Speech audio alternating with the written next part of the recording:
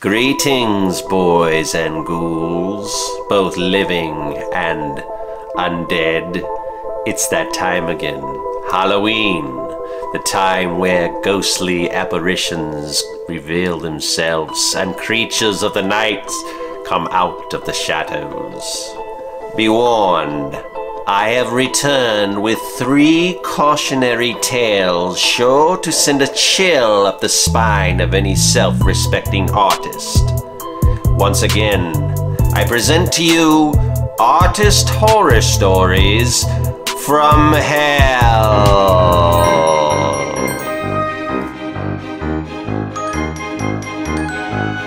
Happy Halloween. I'm your host for this evening. Tonight is a night of mystery and macabre, where danger lurks around every corner, just waiting for the most opportune moment to strike. I'm sure you're familiar with the feeling of something sinister that's out to get you. And if you're an artist, you might be right. As illustrated in these 3 tales that I'm about to present to you tonight. 3 stories of artists who found themselves in considerable predicaments.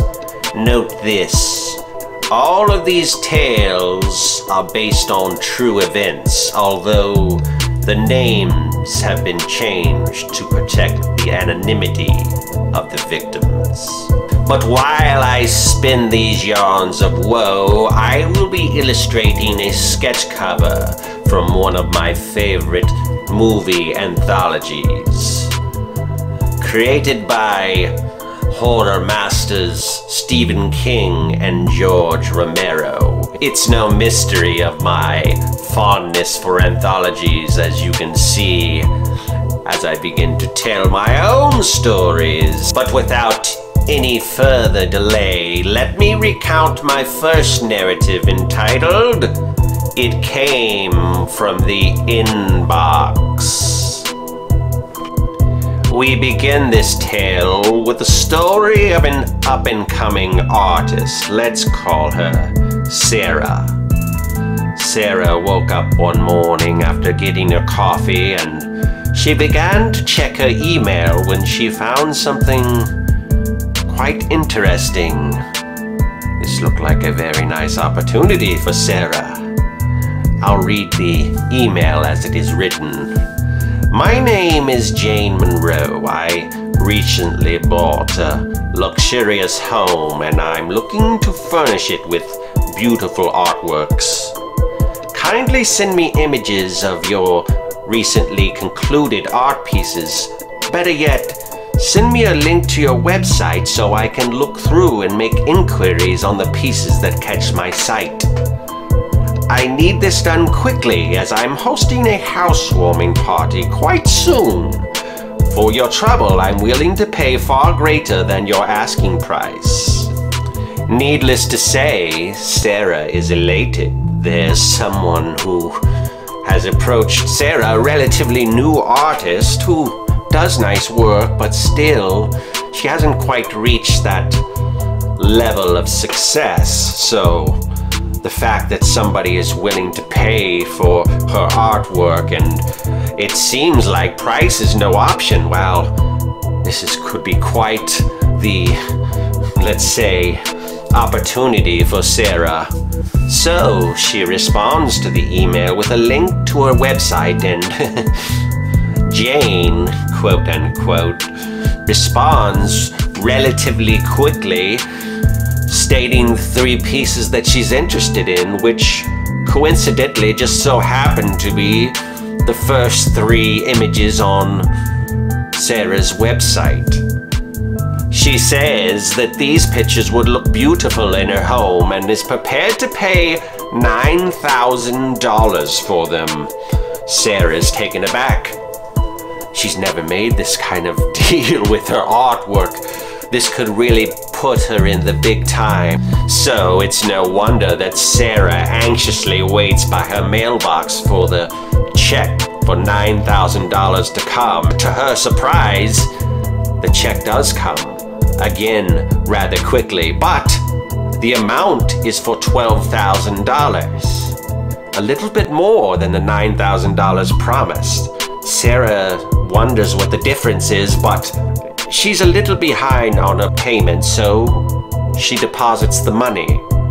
Not long after that, she gets another response from Jane, who says, "I apologize, but I have all of this artwork from various artists that I'm purchasing, and I made a bit of mistake and sent you an overpayment for the 3 paintings. I'm actually only interested in 2 of those paintings. I apologize for the mistake, but I am willing to pay what we originally agreed on, $9,000 for just 2 paintings and not 3. I hope that's sufficient." Sarah thinks to herself, "That's still a pretty good deal. I'm getting more money for just 2 paintings when I thought I would have to part with 3. And so she quickly follows the instructions to send the difference in form of a money order back to the address that Jane provided. Unfortunately, and I'm sure some of you can see where this is going, the check for $12,000 bounces, and poor Sarah has already sent the money order for the $3,000 to the person that we come to know as Jane. So now Sarah is out $3,000 and possibly the artwork and shipping if she shipped it. The thief never had any interest in the artwork, and the fake addresses the pieces were sent to means the art could wind up anywhere, lost forever, never to be seen again. Perhaps you've seen this scam, and hopefully none of you have fallen for it, but it's a common one and it comes in different variations. There are some warning signs to look for. Be aware of generic greetings, people that don't do enough research to address you by name or seem to be unfamiliar with the kind of art you do or even what they want to buy. Also, be cognizant of strange URLs, poor grammar, or odd phrasings. Also note that the email is usually foreign, because many of these scams require long shipping times for things to go back and forth. There's also usually an urgency. They want the artwork very fast, and it usually seems like price is no option for them, which any artist knows that that's typically not the case. They also usually request that all transactions are done in cashier's checks or money orders, which the ones they send are typically fraudulent. They also want to use their own shipping company or third-party shippers. All in all, if you see something like this and it looks fishy, just Google it and see if there are similar scams out there. I know for an artist who's trying to make it in the world, you want the best of this situation. You want to believe it's real, but you don't want to be taken for a ride. Poor Sarah. I guess she didn't identify the warning signs. I'm sure that's a mistake she won't make twice. Our second story of the evening involves James, who finds himself enamored by a particularly mesmerizing figure in a tale I call The Handshake Deal. Our next story involves James, who is approached by Laid-Back Larry to design a packaging system for his new line of energy drinks. James's phone call with Larry provides insight into the client's character. He's a very smooth-talking, charismatic, like I said, laid-back character. Fun-loving, easy to work with.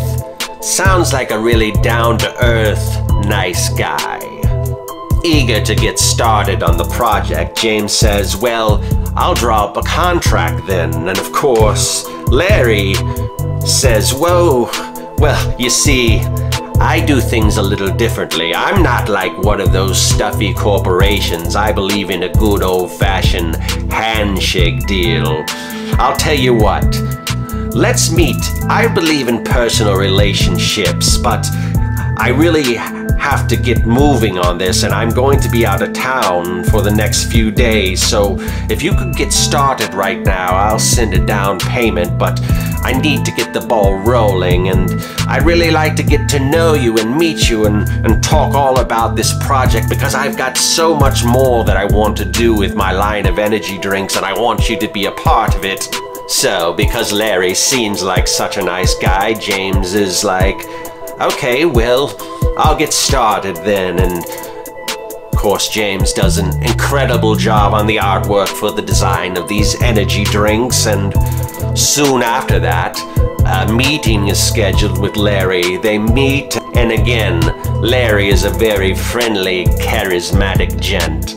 He tells James how he loves all the finished artwork that was sent over to him, and it was a pleasure doing business with him. So, to seal the relationship, James reached his outstretched hand and is greeted not by Larry's hand, but by a bloody hook.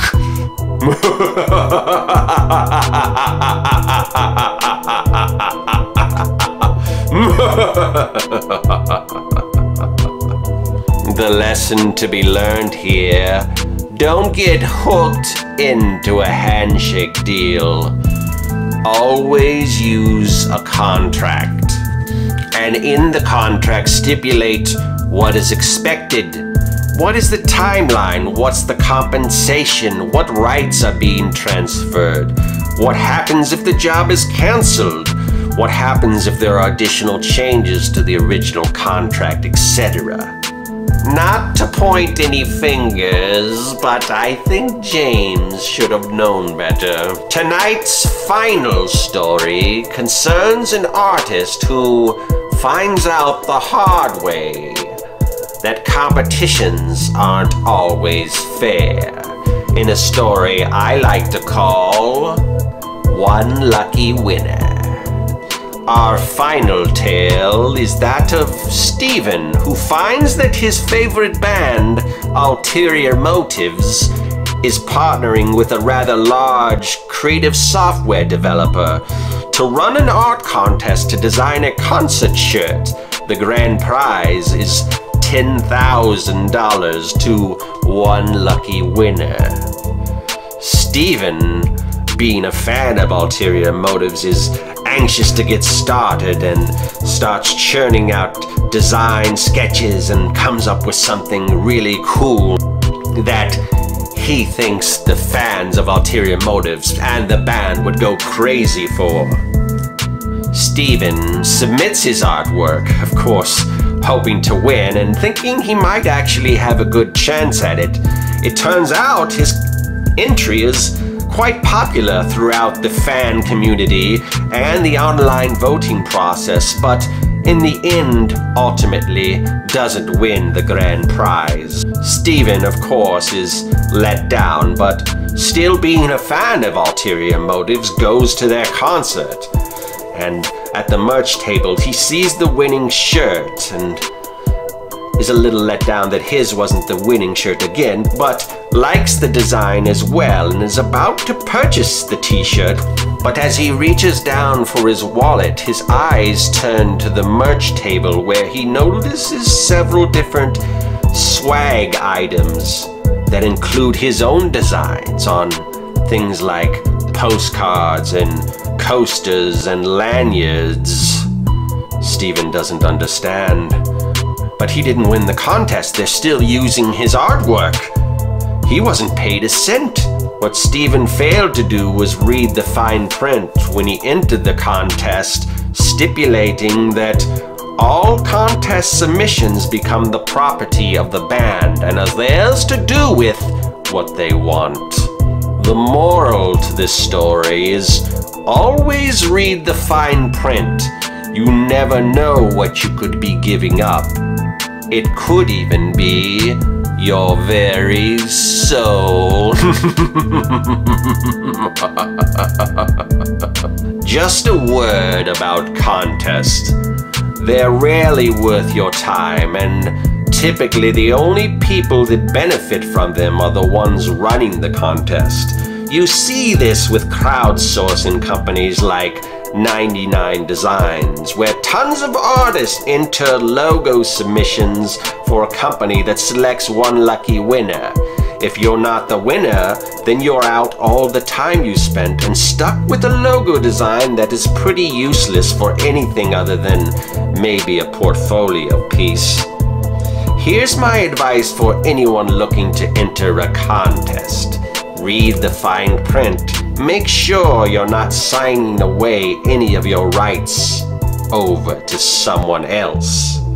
It's also a good idea to only enter contests where, if your work isn't chosen, you still have the ability to market it yourself, as in something with your own creator-owned idea, as opposed to designing a company logo or art based on an IP that someone else owns and you can't legally sell it somewhere else. It's unfortunate that because of Steven's lack of attention to detail, he unwittingly lost more than just his pride. I'm certain that as frightening as these 3 stories are, they may have happened to you or someone you know. Let me know in the comment section if you have a story you'd like to share. Until next time, remember, keep vigilant and be cautious of those unethical forces out to bleed you dry. Happy Halloween.